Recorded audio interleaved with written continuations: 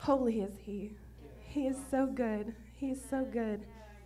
I want to take a second and I want to read about faith. It's faith. We need faith. Amen. In Hebrews 11 says, faith shows the reality of what we hope for. It is the evidence of things we cannot see. It is the evidence. Evidence is proof. Faith is our proof. Through their faith, the people in the days of old earned a good reputation. By faith, we understand that the entire universe was formed at God's command. That what we now see did not come from anything that can be seen. It was by faith that Abel brought a more acceptable offering to God than Cain did. Abel's offering gave evidence that he was a righteous man, and God showed his approval of his gifts. Although Abel is long dead, he still speaks to us by his example of faith. It was by faith that Enoch was taken up to heaven without dying. He disappeared because God took him. For he was taken up. He was known as a person who pleased God, and it is impossible to please God without faith. Amen. Anyone who wants to come to him must believe that God exists and that he rewards those who sincerely seek him. It was by faith that Noah built a large boat to save his family from the flood. He obeyed God, who warned him about the things that had never happened before. By his faith, Noah condemned the rest of the world, and he received the righteousness that comes by faith. Your righteousness comes by faith. It was by faith that Abraham obeyed when God called him to leave home and to go to another land that God would give him as his inheritance. He went without knowing where he was going. He went without knowing. And it's easy to read these stories and and have faith in these people because we know the end. We know the end of their story. We might not know the end of our story, and it's hard to have faith, but God knows the end of our story. God knows our destination, and we have to have faith to reach it. And even when he reached the land God promised him, he lived there by faith. For he was like a foreigner living in tents, and so did Isaac and Jacob, who inherited the same promise. Abraham was confidently looking forward to a city with eternal foundations, a city designed and built by God.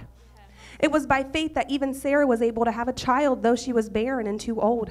She believed that God would keep his promise. And so a whole nation came from this one man who was as good as dead. A nation with so many people that, like the stars in the sky and the sand on the seashore, there is no way to count them. All these people died still believing what God had promised them. They did not receive what was promised, but they saw it all from a distance and welcomed it. They agreed that they were foreigners and nomads here on earth. Obviously, people who say such things are looking forward to a country they can call their own.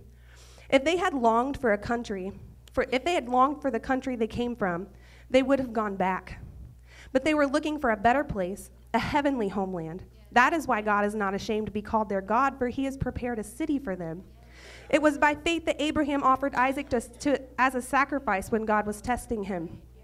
Abraham, who had received God's promises, was ready to sacrifice his only son, Isaac, even though God had told him, Isaac, this is the son through whom your descendants will be counted.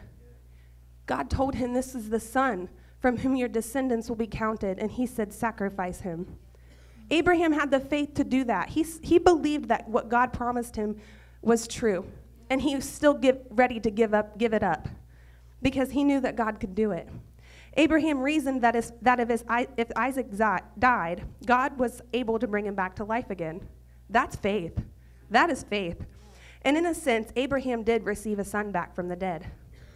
It was by faith that Isaac promised blessings for the future to his sons Jacob and Esau. It was by faith that Jacob, when he was old and dying, blessed each of Joseph's sons and bowed in worship as he leaned on his staff. It was by faith that Joseph, when he was about to die, said confidently to the people of Israel that the people of Israel would leave Egypt. He even commanded them to take his bones with him when they left. He knew it would happen. It was by faith that Moses' parents hid him for 3 months when he was born. They saw that God had given them an unusual child, and they were not afraid to disobey the king's command. It was by faith that Moses, when he grew up, refused to be called the son of Pharaoh's daughter. He chose to share the oppression of God's people instead of enjoying the fleeting pleasures of sin. He thought it was better to suffer for the sake of Christ than to own the treasures of Egypt, for he was looking ahead to his great reward. It was by faith that Moses left the land of Egypt, not fearing the king's anger. He kept right on going because he kept his eyes on the one who was invisible. It was by faith that Moses commanded the people of Israel to keep the Passover and to sprinkle blood on the doorposts so that the angel of death would not kill their firstborn sons. It was by faith that the people of Israel went right through the Red Sea, as though they were on dry ground. But when the Egyptians tried to follow, they were all drowned. It was by faith that the people of Israel marched around Jericho for 7 days and the walls came crashing down. It was by faith that Rahab the prostitute was not destroyed with the people in her city who refused to obey God, for she had given a friendly welcome to the spies. How much more do I need to say? It would take too long to recount the stories of faith of Gideon, Barak, Samson, Japheth, David, Samuel, and all the prophets. It was by faith these people overthrew kingdoms. They ruled with justice and received what God has promised them. They shut the mouths of lions, quenched the flames of fire, and escaped death by the edge of the sword. Their weakness was turned to strength. They became strong in battle, put whole armies to flight. Women received their loved ones back from death, but others were tortured, refusing to turn from God in order to be set free. They placed their hope in better life after the resurrection. Some were jeered at and their backs were cut open with whips. Others were chained in prison. Some died by stoning. Some were sawed in half, and others were killed with a sword. Some went about wearing skins of sheepgoats, destitute and oppressed and mistreated. They were too good for this world, wandering over deserts and mountains, hiding in caves and holes in the ground. All of these people earned a good reputation because of their faith. Yet none of them received all of what God promised. For God had something better in mind for us, so that they would not reach perfection without us. You have to have faith. Look at all those stories. None of those stories would have happened if they hadn't had faith in who God said he was. And the faith in his truth, because God is truth, God is certain. God is our evidence. Our faith is our evidence in what God is and who God says he is. And I might be broken, but my faith has made me whole. And I have faith that my God has made me whole. I believe God makes me whole. And I believe that he can use a mess like me to make a difference. I'm broken, God, but God, use me. I know you can. Use us, God.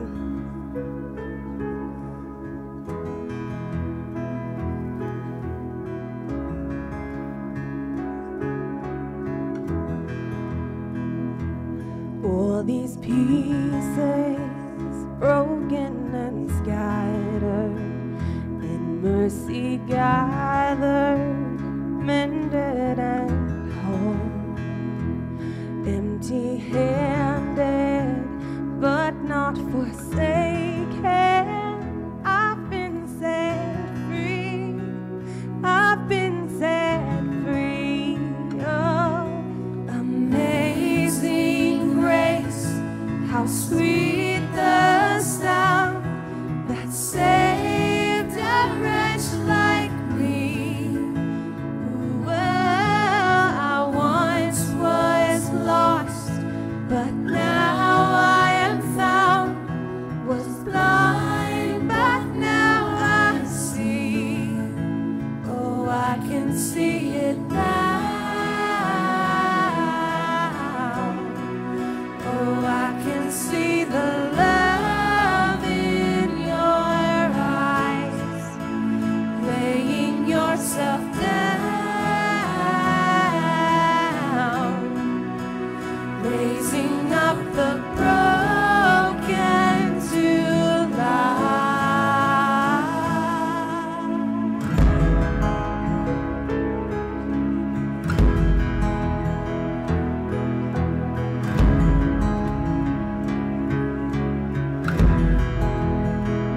You take our failure, you take our weakness, you set your treasure in jars of clay. So take this heart, Lord, I'll be your vessel, the world to see your life in me. Oh, amazing grace, how sweet the sound that saved a wretch like me. Well, I once was lost, but now I am found. Was blind, but now I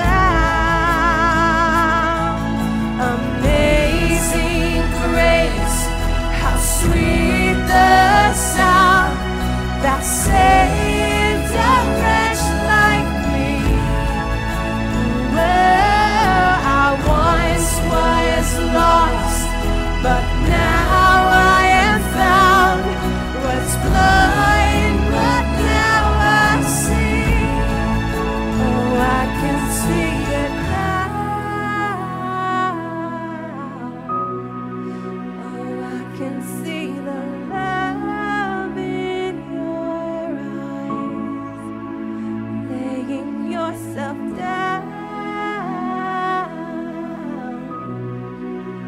raising up the broken to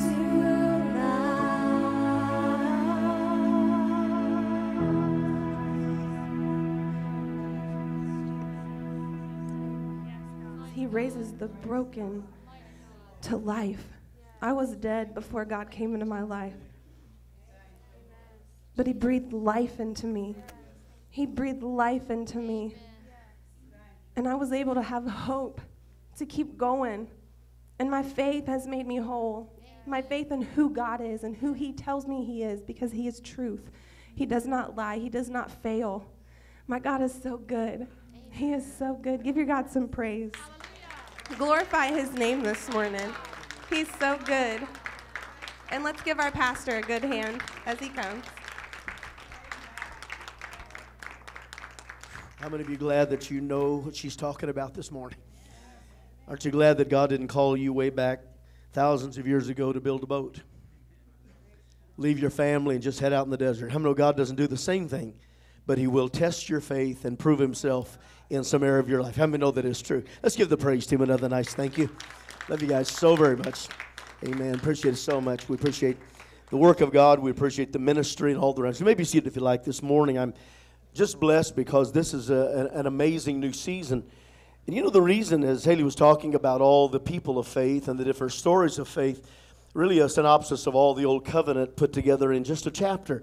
Chapter 11 is amazing, but at the same time, every one of us in this room either believe that God's going to bless your life in the future and you're excited, or you don't believe him and you're depressed. I mean, it's a choice. You have to either decide I'm going to believe God and be happy, or doubt God and worry myself to death. Say it with me. It's up to me, and I've chosen to believe God. I'm going to be happy. I'm going to trust God. He's never failed, so why not? He can't fail, so why not? How many know everything you commit into his hand, he will keep it against that day, so you don't have to worry about any of those circumstances and situation. Anybody feel like you're blessed this morning already? How many got out of bed in your right mind? How many got here without running into somebody's driveway or garbage can or mailbox like my neighbor did to me? I'm not asking you to pray for my mailbox. I'll get another one. But how many know that sometimes people come very close to the end of their life because of a moment, just a little ice on the road or something they didn't foresee? And the last few weeks, the Lord has been dealing with me very strongly because there's a war going on, and this year we're going to win this war. But you can't win the war if you don't get involved in it, and you don't get involved in letting God have the war. He always wins, but you have to give it to him. Anybody still fighting the battle, you know you can't win it. Worrying about your family, you know you can't fix them. God can, so give them to him. Trust the one that has the power. Well, I'm preaching real good right now, more than you're saying amen.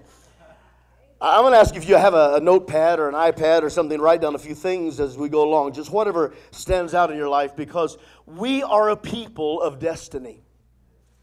It's not a word that's real common now. We don't talk a lot about it, but looking back in the stories, as we heard this morning, of the people that were willing to fulfill their destiny, can I just say it? God has given you a destiny, and there's one that is out to stop it. It's not about you. He doesn't hate you. He hates what God can do through you. You're of little consequence to the enemy. What you can do for God is of all consequence to him. But if God has given you a destiny, expect to fight for it. The enemy comes to do three things: kill, steal, destroy. It's all he knows how to do. He uses all of his lies, because he doesn't know how to tell the truth, has never told the truth, to try to rob you. And I want you to mark this down, if you will. It's very important. This morning I want to talk about every one of us and admonish you to be very, very careful to guard your destiny. Nobody can do that but you. Nobody can take it away from you. No one can destroy the benefits of your destiny but you. I can destroy mine, but I can't destroy yours. Now look at this. I can influence you. And I can be a bad influence and help to abort your destiny if you're not guarding it. How many of you know we all are responsible to guard the destiny and the future, the plan of God that's in our life? And what's beautiful about this is we get to be a blessing to somebody. Is anybody in the room a blessing? 6? Well, that's kind of arrogant, isn't it? You're supposed to be a blessing. When you walk in the door, everybody ought to get happy. If when you walk in the front door, people leave the back, I'm not talking to you. Come on, Brother Price. Some people are so full of negativity when they walk in the room, it feels like a dozen people walked out when they leave. How many just realize we're supposed to be a blessing? Say it out loud. I'm a blessing. You might have to work on that a little bit, but how many know we are a blessing? Now, let me just say this. It's very important. Just a few points I want to make. Destiny can be aborted if you quit. It can't be aborted just because you fall down and mess up. It's aborted when you just quit. Because nothing happens when you quit. You've gone as far as you're going to go once you quit. How many have ever quit for a minute? How many decided that wasn't going to work, so you started all over? Come on, we all do that. We fall down, we quit. But notice this, the Lord that began His work in you, He knows how to prompt you. You know, God knows how to make you so miserable you won't want to quit. And when you quit, you'll want to unquit. Write that down. That's a tweetable moment. I don't know if it's a word, but I just made it up, and I'll call that Cherokee. Is that okay? Destiny can be temporarily aborted only if we choose to quit. Look at this. Destiny can be greatly hindered by one act of disobedience. Has anybody ever been, don't raise your hand, anybody ever been disobedient? And how did that work out for you? There's no benefit by disobedience. All through Scripture, God warns us time and again what happens when we don't hold on to our obedience before Him. I can be obedient to God and nobody like me, but that's all right because God likes me. God is the one that has given me my destiny. He's given me a plan, and He's the one that will fulfill that plan. If everybody walks out of my life, and I've had a couple of times where that almost completely happened in my life, but God didn't leave me. He didn't stop working on me. He did not abort the destiny in my life. Why? Because even though I was weak, He said, when you're weak, say you're strong. It's not a lie because you're leaning on the strength of God, not according to your own ability.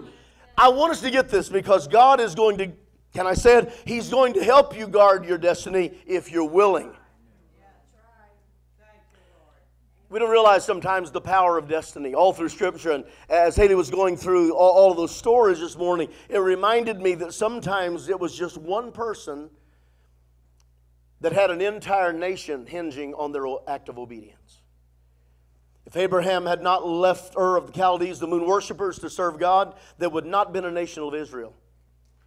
If Sarah had not held on for 25 years to believe for a baby boy that was going to be a part of that catalyst for a nation of children coming out of her womb, and if God had not been faithful, it would have aborted the plan. You got to realize there's a man named Esau that was wrestling in the womb with his twin brother Jacob. He did not regard his destiny. And when's the last time you ever heard anybody write a book about Esau? He aborted his destiny. God had originally planned was the firstborn should get the blessing. It should have been Abraham, Isaac, and Esau. But he sold it for one moment of temptation in his flesh. Every one of us fight our flesh. Or we should. Because I've met some people that don't even fight their flesh. They just do it. How many of you realize God wants you to be a warrior, to fight? The number one battle is not your neighbor, not the boss, not the government. We need to learn how to fight this thing right here. I'm not talking about your skin. I'm talking about your conscious man, your natural man, your carnal man. That's the thing that you're going to... And let me just say it. I don't care how old you are. You will have to contend with him all the days of your life. You'll always war with your flesh. Amen.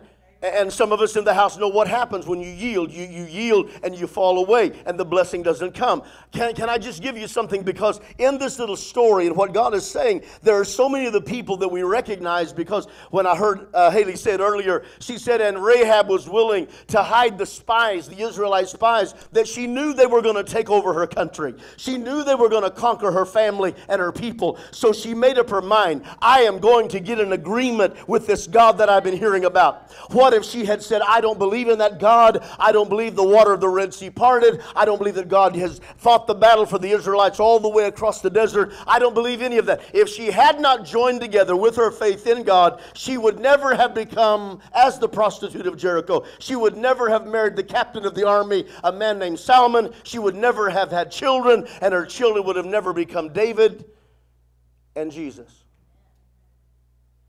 What would have happened if she had aborted the opportunity to be the great-great-grandmother of King David and on down the line on the spiritual side, the physical side for Jesus the Christ?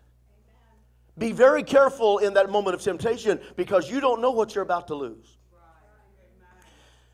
I've done all my life in counseling and ministry with men or women or young people or older people that they had a moment of weakness and a moment of temptation. They had an affair, and because of that, they had no clue that now it's going to mess their family. It's going to mess with their future. It's going to mess with everything in their life, and their children's children are going to be affected by that because it just takes one day to bring devastation to your destiny. You may not lose it, but you can be a strong opponent against yourself. And an advocate for the evil the enemy would like to bring to you rather than fight him and win. Anybody ready to start fighting for your faith? The Bible said we're supposed to earnestly contend for the faith once delivered to the saints. I'm glad that I have many, many times in my life I've been able to say no to myself. Anybody ever say no to yourself? Anybody ever drive by Dairy Queen and say, no, I'm not going to have that cookie dough blizzard? How many most of the time just yield and say, well, the Lord will bless it. I'll pray the fat calories out of that. How many know that will only swell you up a little bit, and after a while you'll get bigger? But how many of you know there are times when God says, I want you to obey me, and what you do or do not do will affect your ministry and your destiny and the destiny of everybody you possibly could minister to for the rest of your life. Am I right? See, back in Israel, and this is such a hard area for me because in 1 Samuel there's a story. God was leading his people. They were winning wars. Their life was walking in victory, and everything was awesome. And all of a sudden, the people said, you know what? We don't want God to lead us by a prophet. Yeah, Samuel's awesome. He's amazing. He has the voice of God. He has the power of God. We win war and win battles. God is on our side. But we don't want to follow God anymore. We don't want anybody telling us what to do. Sounds like 2017, 18 to me. Don't tell me what to do. I don't think this generation is going to last much longer if people keep that attitude. Come on, I have people jump out in front of me in their car because they think, I got a right to step out in front of you because I'm special. Till I almost clip their bumper off. How many realize we have to have the right attitude in our spirit? Am I right? Every choice you make has a consequence. How many of you wish you'd go back undo some stuff you did and make some hadn't obeyed this? Come on. How many wish you made some different choices? How many wish you just make your flesh wait sometimes? Quiet in this house. But listen very closely. This is important. The Bible said the people wanted to be led by a man. They wanted flesh to lead them. So they picked a big, tall, good-looking man, and when the prophet goes looking for him, he said, well, God, what have I done that they don't want me? God said, it's not that they don't want you, Samuel. They don't want me. They don't care about you. They don't want me in their life. Go ahead and give them the king they want. He anointed Saul, and for a little while he was doing good. Didn't last very long. It doesn't have a real calendar of how long he did okay, but for a little while he obeyed God. You know, there's some people get saved, and for a little while they obey God. And then all of a sudden they decide, I don't have to do all that. You know, I'm gonna be God. Make my own way. Oh, but it won't work. Let me just say it won't work. Well, you know what? I don't need to pray. You don't need to talk to your only answer giver. I don't need to read. You don't need to read about your gift of eternal life. You don't need to know how to walk in victory. I don't need to be around Christians. You just want to hang around other folks. There's something wrong with that picture. I'm ashamed no longer to say it. It's true. You need me and I need you. Amen. I probably need you more than you need me, but how many know I'm there if you need me? And you don't need me, but you need the gift in me, and I don't need you, but I need the gift inside of you. Amen. I needed somebody to scrape off the ice and the front porch this morning. I said, well, could you do it without it? Yeah, but how many know it's a lot better when you have a dry steps to come to church in? How many know if everybody works together, we can get this thing done, and it's more effective? Let me say something heavy. When Saul decided that God gave him a command through the prophet, go and kill Amalek. It's time for that nation to die. They're getting ready to do great harm and danger to the nation of Israel. It's time. When you came out of Egypt, they stood in your way. They didn't want you to get in the promised land. I decided not to deal with them then. I delayed my mercy and my grace, delayed me wiping them out, giving them a chance. But now it's time, because if you don't stop them now, they're going to stop you. And so God sent Saul and his army. They went to Amalek, and when all of a sudden they're fighting the battle, and here comes Saul back home, and he meets the prophet of God. The prophet says, what are you thinking, king? And he said, I obeyed the Lord, great man of God. He said, if you obeyed the Lord, God told you to kill everything that breathes, even the animals. I hear some sheep, and I hear some oxen, and I see that you got the king along with you as a prize trophy, and all those people that you didn't kill. What do you mean you obeyed God? What he is saying is what I'm hearing in the church world right now. I obeyed God the way I wanted to. Wow. You know, we don't have to pray anymore. We can just buy a book on prayer and set it up on the shelf. Instead of praying, we just say, God, see all that stuff in that book? That's what's in my heart. I know that won't work when you're in danger. We need God for ourselves. Am I right? So the Bible said that when Saul looked at him, he said, I obeyed what God told me to do. And he said, well, no, you didn't. And he said, because you can't be trusted and obey God, God's going to take your kingdom away from you. He's going to give it to a man that will obey him. And he grabbed the robe of King Saul and ripped it off of him. And he said, this is a symbol. God's glory is not with you any longer, and you're not in the eyes of God. You'll remain king in the eyes of men because they want flesh, but you'll never be in the eyes of God, the leader. You know what happened at that moment? Saul had 3 awesome sons. We know Jonathan best because he was David's best friend. I just want to say this very strong, and I want to say it with all unction, because I need you to hear this. Jonathan should have been the king over Israel after Saul died, but his father's disobedience destroyed his inheritance, and he destroyed his destiny, and ended up getting him and his brothers killed on a battlefield because his father could not obey God. I want to say this, my life will affect you. If I decide to quit serving God, it will affect you in some way. It will affect my wife and children. Am I right? It could cause destruction and damage and harm and hurt. And so we can see it in leadership. 30 years ago, 2 of our major ministries fell. How many of you remember that? No name, no blame. And it hurt the church. We all got the blame for what they did. And people would say, well, I thought God was real. I said, God is real. Just one of his children fell down. And what's amazing about it, both of those men are now bigger than they were when they quit. Because God knows how to restore.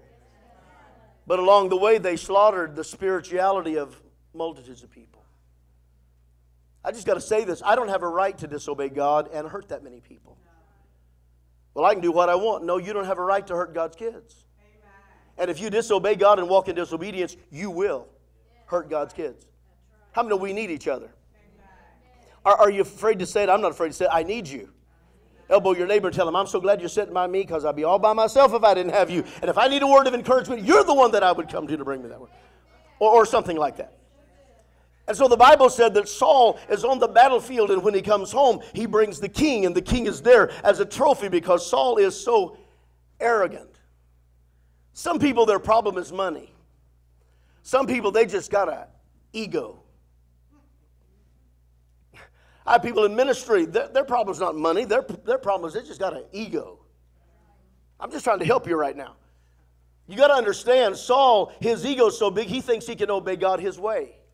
And stand right in front of the prophet of God that he knows is of God and lie and say, I obeyed God, while he's bringing all the spoils of war back with him and trying to blame the people for his disobedience. Nobody is at fault for your disobedience but you. Nobody's at fault for my disobedience but me. I have to stand before God for what I do, and I want to stand before God with clean hands and a pure heart. I want him to say, well done, and he's not going to say that if I haven't done well. Am I helping anybody? And so Saul realizes now the prophet is now stripped the ministry from me, and he's going to anoint somebody else, and it's going to affect me in a negative way. All God was saying is, kill Amalek or they're going to kill you and your children. We're not living in that kind of a culture. But spiritually it's the same. If you don't deal with some problems that God tells you to deal with now, those problems will get so big they'll take you and your children later. Am I right? Destiny can't be aborted by anybody but you. For you. But you can abort the destiny of other people that you have influence over. Let me go fast forward, and we close out 1 Samuel and we get into 2 Samuel. It'll be a good study for you. The Bible said that David has been hated by Saul because Saul knew that David was anointed as the next king. Jealousy is as cruel as the grave. David ran for a decade all over the nation, hiding from the king. Many times he could have killed the king, but he said, no, that man one time was anointed, and I will not touch any vessel that has ever been anointed. I feel like I ought to say this right now. If you're going to make fun of preachers because they mess up, or some Christian because they messed up, I would advise you not to do that. If they've ever been anointed, God may be still working on them, and about the time you're putting them down, God's trying to pick them up. You don't want to touch the anointing of God. You're not anybody else's judge for anybody else's servant. It's all I can do to watch after me. The reason I'm speaking to you is because if it's working for me, I'm hoping it will work for you. The Bible says that David is having to come back into the country because the king has chased him out of the nation of Israel. He finally comes back, and when he gets back into the area, he realizes, I'm going to be the king now. And a young man comes running up to him, and he said, what's going on, young man? He said, I just came back from the battlefield, and King Saul is dead, and his son Jonathan, your best friend, is dead. The boys are all dead. And David said, how do you know? He said, because I'm an Amalekite, which is the same people that Saul should have killed years ago and didn't. I'm still alive, and I was on the battlefield, and I watched your king. Arrows in his body, about to die, and he's afraid the enemy is going to keep him alive and molest his body and shame him. So I saw your king with a spear under his armament, up under around his heart, but he's so weak he can't even fall on that sword and take his own life. The Japanese call it harakiri, Americans call it harikari. It means to commit suicide by your own hand. Saul is going to take himself out. And he said, the young man that came to David said, I just came from Saul, and I brought tokens that I was with him in the battle. And he said, are you sure it was him? He said, yes. Because he asked me if I would get up on his shoulders and make him heavy enough to fall on his own sword. I helped to kill him, the anointed of God. David looked at him and said, what are you thinking? You touched the anointing of God, and you didn't think it was evil? David had that young man destroyed immediately. Why was Saul on the battlefield defeated? Because he wouldn't obey God one day. On that one critical day, he couldn't say no to himself. He'd rather have a trophy king. He'd rather have spoils of war than to have the favor of God. That's what it boils down to. What do you want more than the favor of God? Probably one of my favorite and most hated scriptures of all, because I see how this affects all of us and how it affected Saul in the future generations. Saul is now laying dead on the battlefield, and the enemy comes by, Amalekites, the same ones he should have wiped out before, so they would never have a chance to harm him in his future.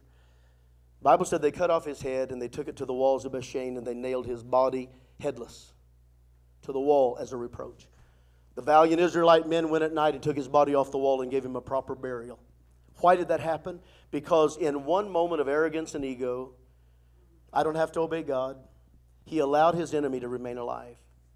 And the very enemy he allowed to remain alive is the same enemy that killed him in his future. Is anybody hearing this? Might as well, yeah, but David had to become the king. David was willing to wait. David ran to keep from having to kill Saul. He knew he was anointed, and he knew that one day the throne is mine. You know, sometimes there are disobedient people in your life because God has to move them out of the way to put you in your place. And God doesn't evil do anybody, but how many know sometimes he knows our heart, and he knows that in a season of time, I've got somebody in the wings, I'm going to come take your place because I can't trust you and you can't obey me. How many of you realize that in these moments we all get excited, the message is so serious, we say, boy, I'd never disobey God. The Spirit started speaking to me early last week, and he said, warn my children, because in this hour there's going to be temptations they've never had before. There's going to be attacks they've never witnessed before, and it's going to try to destroy their destiny. It's going to try to destroy their future. David was a valiant king. I'll close on this. David was a valiant king. He was God's probably the most favorite still in Israel, the favorite king over all the Israelites for all these thousands of years. David fought battles, won war, brought victories, blessed the nation, blessed everybody in the nation. He was known as such a mighty warrior. He had 31 men that were his very best friends, and they worked with him, and he taught them, and just a few of them at a time could take on an army. They had the favor of God and the special presence of God with them, and they never lost a battle. But after David got a little bit older and, got a little accustomed to his life and ministry, he decided not to go to battle. Sometimes we think we don't have to fight anymore. Sometimes we think we can do this God thing without talking to God and praying and reading the Word. And we don't think, well, I'm strong enough, I'll just stay home. Parallel's beautiful right now. The Bible said that that night while Israel army is fighting the enemy, he's walking on the wall and he looks around. He sees a young lady over there taking a bath. Something happened on the inside of him in a moment. Lust began to take over, and this time, after all the years behind him, this time of saying no to himself, this time he said to his servants, go bring her to me. I want you to hear this. Can I use myself a minute? It's not a story, it's not true, but can I use myself? Again, said it's not true, because I don't want this to get out. It's not true. What would happen in spirit of truth if I was to say, hey, Trevor, come here a minute. There's a lady outside the wall taking a bath. Go get her, bring her to me. You know where my bedroom is? Bring her. You know what I just did? I destroyed his confidence in me. Everybody that found out why he's going and why he's bringing the woman back lost confidence in the king. Am I right? I said, brother, and God doesn't care about that. That's your flesh. Oh, yes, it does. That's why we have divorce courts, because it does matter. And then the Bible said that David had an affair with her. She conceived a child, and she came back shortly after and said, David, I'm going to have a baby. And David, in his brilliance, does a lot like we do. He said, you know what, I got to cover this up. So he called to the army captain and said, send Bathsheba's husband, Uriah, send him back home, furlough. Got him in his presence, said, I want you to, you're such a good soldier, you're my dear friend, I want you to go home and spend some time with your wife, and then you go back to the war, and I just want to honor you. Well, he thought that was going to work until the next morning they came and said, David, Uriah wouldn't go home. He slept out on the front porch because he said, I can't go home and visit my wife and enjoy my life when all of my best friends are about to die on the battlefield. I can't do that. He had more integrity than David had. He would not yield to his flesh, even though it was a right thing. So David said, well, let me bring him in and get him drunk. Let me try something else.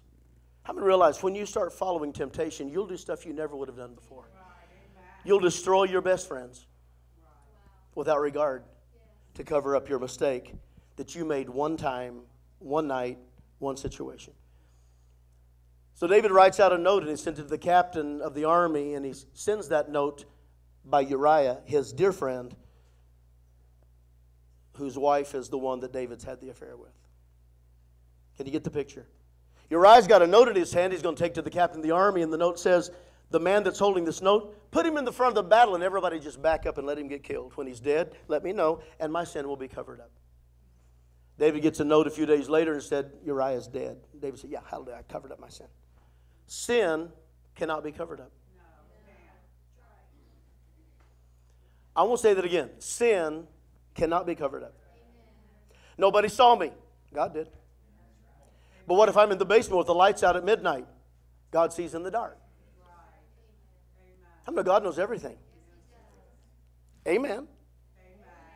And David thinks that everything's okay until he gets a knock on the door, and there's a prophet named Nathan said, David, I got to talk to you about something. There's a guy in your kingdom. He's rich. Thousands of sheep. And got a neighbor across the street that just has one lamb. His wife's dead. His children are gone. That lamb's all he has. It's his family. But the rich man that had all the thousands of lambs had a visitor, and he decided not to eat one of his lambs, though he has thousands. He went across the street and got the lamb of the man that only had one, killed it, and fed it to his. David's anger began to rise. His steam started coming out of his ears, and he started pronouncing curses on what kind of a man would do that. When he kind of simmered down a little bit, the prophet Nathan looked at him and said, David, you're that man. You could have had any woman in Israel as your wife, but you chose to take your best friend's wife, and God knows that you killed him to cover it up. David fell on his face and repented. I'm going to say it again. David fell on his face and repented. And look at me, and God forgave him. But the baby died. I thought you said God forgave him. He did. But if you sow in the flesh corruption, you will in your flesh reap corruption. God will forgive you and you'll live forever in heaven. But you're going to have to put up with some stuff that you've sown in your flesh. How many, when you get saved, that's your spiritual man. Your physical man's still going to have to tell some folks you're sorry. Am I right? You just have to make some stuff. Can I get an amen right here? Or you can just say, like Tony, it's karma, and call everybody. Hope you can find the right person that you're wrong. That's an awesome story.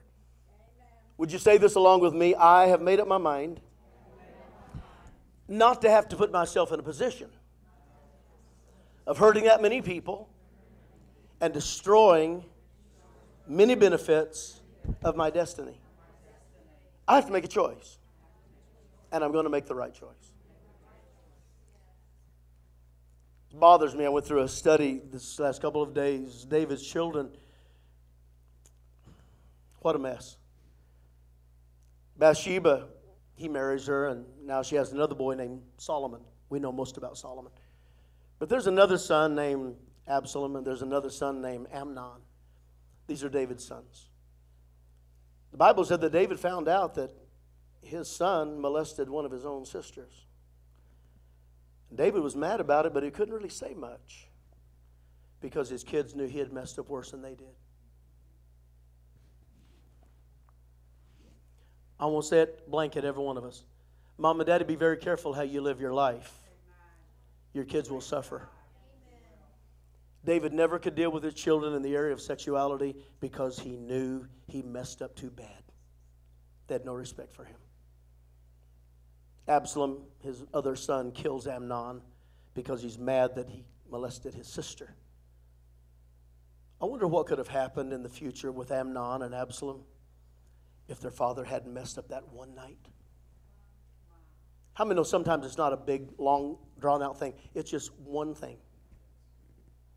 Am I helping anybody? How many wish you had heard this message 20 years ago? Come on.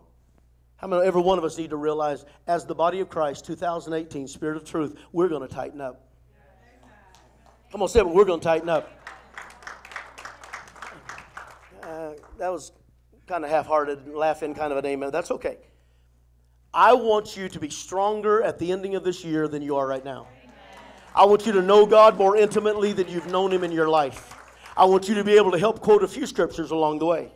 I want you to know that every day that you've touched God, you've prayed, you've sought God. Brother Price and I were talking yesterday, and I said the very first thing that I've learned to do in my life, I don't know what works for you, before I ask the Lord for anything, before I ever praise Him for anything, I come before Him and I thank Him. I thank Him because I've got to enter in through the gate of thanksgiving and to get into the courts of praise. And I've got a lot of petitions. People call all the time. There's one in the hospital that's dying, and there's one that just had a death, and there's somebody that is going through a great affliction, and somebody has a cancer. I've got to make up my mind every day. I'm going to believe the report this day for whatever call comes in, whatever negative thing comes, that God is bigger than our situation. And I'm not going to be very effective in encouraging you if I myself had a messed up last night.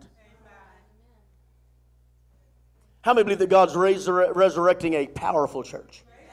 How many realize the Lord is coming for a glorious church? And He says without a spot or a blemish or a wrinkle. That doesn't mean zits and cuts. It means you are not covered up with your own mess. Am I right? How many of you believe that God will set you free from whatever is your weakness? Everybody seems to have a strongest weakness. Yours may be different than your neighbor's, but everybody has something that messes with them. So we all need each other. We need to hang out together. Brother Ben was talking about Rooted. It's not just a Saturday night where people come and hang out. It's a time where the body encourages each other. Iron sharpens iron. We're strong and we're strengthening each other because these young adults are on fire with God, but they are still tempted. They're still fighting war. Am I right about it? And the closer you walk with God, the greater the temptation.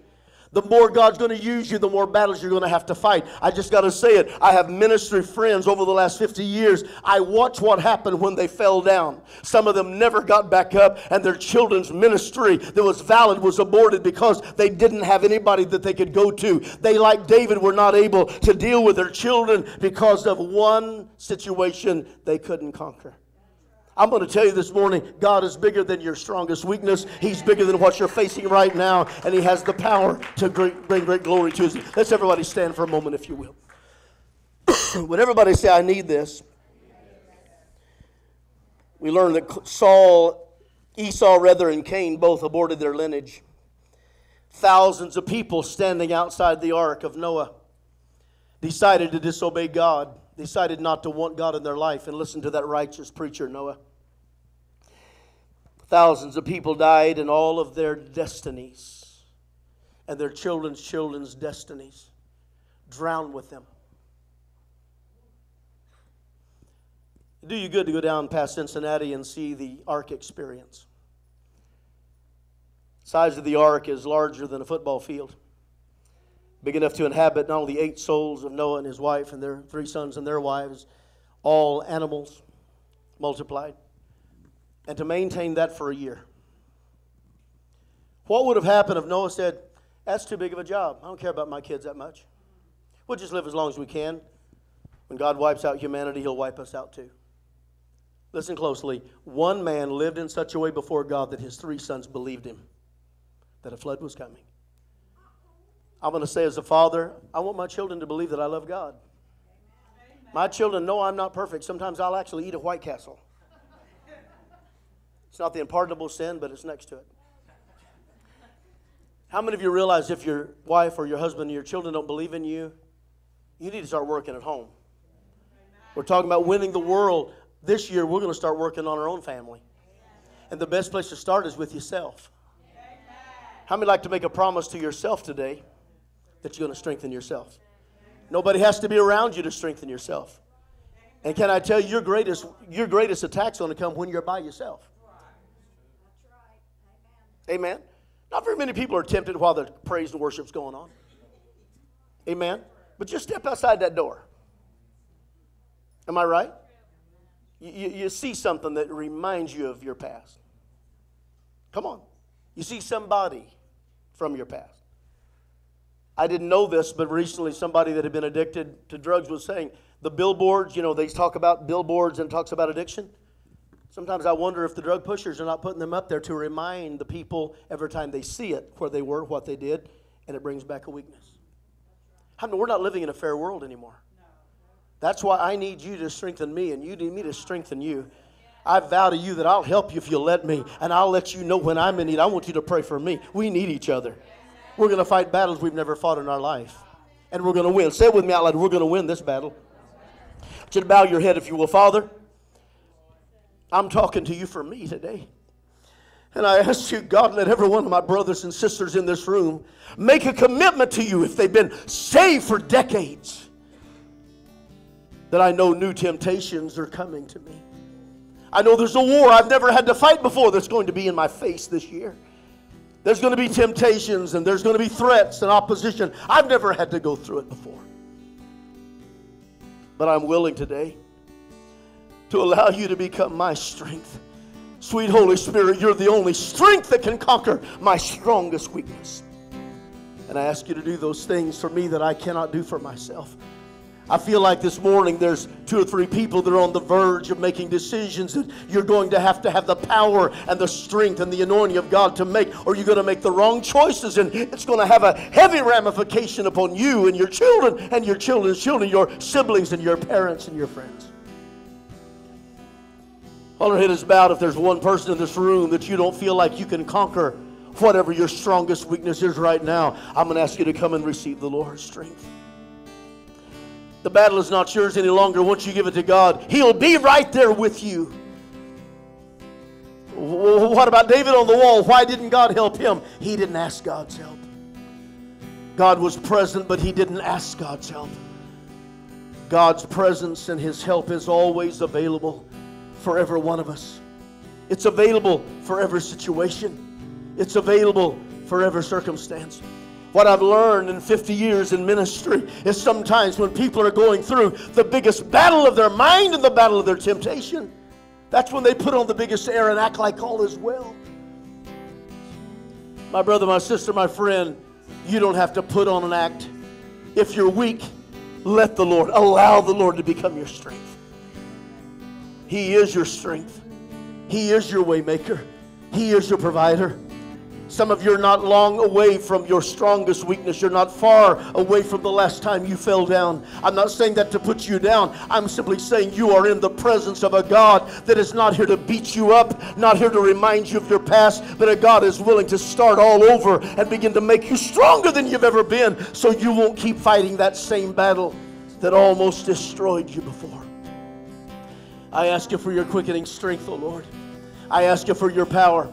Come and stand with me if you will. Come and stand with me if you will. Trevor, step up a moment. This is a very private time this morning, but if you're fighting and you're struggling, my brethren, what about sinners? This is a salvation station for sinners. We've all needed it. And often we need to be refreshed and restored and renewed. But right now I'm talking to those, if you're not a child of God, I'll stay all day if I have to pray with you. Please don't leave without knowing that you belong to God and that God is your life and your strength. If you will, I want you to point your hand this way and pray for our brothers and our sisters as the ministries are. Father, I praise you now because the battle is no longer Josh's, it's yours. And I ask you, Father, let him, having done all to stand, just stand, because this battle is going to end up the way you've chosen. And you're going to strengthen him in this area of our strongest weakness. I praise you now because he's honest enough to say, I need you, God, and I want you, God, and you're going to do for me what I cannot do for myself. I ask you for the Holy Ghost right now to empower him, fill him up and overflow in such a way that whatever has been strong before will become nothing than an enemy defeated under his foot. I release you to the strength of God and the purpose of God for your life and for your future, for your calling. Release the commanded blessing, strength, oh God, to say no to herself, to say no to those things that tempt, those things that would dissolve. I command the commanded blessing. And the battles are ours, but now they're God's. No longer ours because we've chosen to give them to him. And Father, as she stands, she does not stand alone. She stands with the lineage of her family and her loved ones and a plethora of people that are holding strong in her heart. And God, there's always that danger in her mind, knowing it would just take one moment, one act of temptation, one act of disobedience, one act of yielding, to lose a loved one, to lose a friend, to lose a child, to lose an uncle or an aunt, to lose somebody that has not yet made their commitment. So I'm asking you, Father, to make her stronger than she has ever been for this year. I'm claiming this year there's going to be an entourage as she, as the Pied Piper, begins to bring forth blessings and souls back to the kingdom that feel like they can do without you. I ask you, Father, let her have the word in season, the anointing in season, for not only her loved ones, but everyone that she comes in contact with. As she strengthens us as well, I claim it, and I call for that kind of a victory for the glory of God. Father, I thank you right now. The battle is not yours any longer, the battle is the Lord's. You know we all have your back, but when the enemy attacks, it's not when we're all together, sitting around a coffee and a donut. The greatest temptation comes when we're all alone in the dark. The temptation comes when the thoughts are bigger than we are for a moment. I thank you, Father, because you've got a mighty destiny inside of Cody. You've got a tremendous calling upon his life. This covenant that you've given him and this destiny inside of him, it will affect his father's house and his mother's house. It will affect everyone that he's met. And I ask you, Father, let him, having done all to stand, just stand, because his feet are shod with preparation. And I thank you because he's going to sound an alarm in the days before us. I ask you to make him one of the greatest leaders that we've ever known. Strong because of you, powerful because of you. Because in you there is no yesterday, there's only now and tomorrow. I release him for the strength of his ministry and for the fulfillment of his destiny. In the name of Jesus, we agree. We give you the praise and the glory for that. Everybody in agreement say in Jesus' name. I'm not going to force you with this, but would you lift your hand along with me? Lift your hand to your God. And just like David on the wall that night could have said, God, help me. Help me, my temptation is more than I can bear. I want you and I to say together, Lord, I want your help. You're greater than my strongest weakness. You know the plan the enemy is concocting against me and my loved ones and my destiny for this year, for this week, for right now. Give me strength, having done all to stand, just to stand, because my feet are shod with preparation. In other words, I put on your word, and I will walk in it and not yield to my flesh. Fulfill my destiny, Father. It will glorify you for now and for all of eternity. I claim that in Jesus' name. Now let's lift our hands and pray to Him simply because freedom has come. Freedom has come. Freedom from the limitation of our flesh. Power to recognize the enemy, hear his voice, and recognize his devices. To remain strong in the Lord and the power of His might. And Father, for every flu, bug, germ, pneumonia, all of that, I rebuke it right now from the body of Christ. I ask you to begin to build up our immunity. Whatever comes in our nostrils, whatever we breathe and eat, and whatever we take in, let it become immunity and health and strength from this day forward. I claim that in Jesus' name. Would you touch your neighbor and tell him everything is going to be all right? Come on, let's magnify the Lord and say everything is going to be all right. Amen. You may be seated for a moment if you'd like. There's healing in this room, but the greatest healing I need and the greatest healing you need is healing for our spirit, healing for our flesh, and healing for our carnal nature. How many know the Lord knows how to give us power over ourselves? How many believe this word is in season and it's for us right now? So whatever you're going through, if you decide, I don't need what the preacher has to say, you will need to be reminded later, and I'll probably have to come and bail you out again. How many of you understand? We need each other. Life is a lot easier if we walk in obedience than to have to fall down and get picked back up. How many would like to be strong enough that you don't have to fall in the same places ever again? Can we do this thing? I'm glad we have each other's back this morning. You know why I think the scriptures are written the way they are is because even though David was the most awesome of all, he had a moment. I think God wants us to know that we have a moment. How are we going to react? You will have a temptation. That's not the issue. How are you going to react? Those stories are given for us to have a warning. They're not to scare us. They're to show us what happens when we walk out of the obedience and yield to our flesh. How many believe that God has strengthened you in your area of weakness? He's strengthened you for your future. That's why we're here together. That's why Tuesday nights are important. Some of the most awesome services we have. Kathy's revealing some heavy stuff, some powerful stuff, but it's strengthening us for the journey that's before us, and I'm very thankful for that.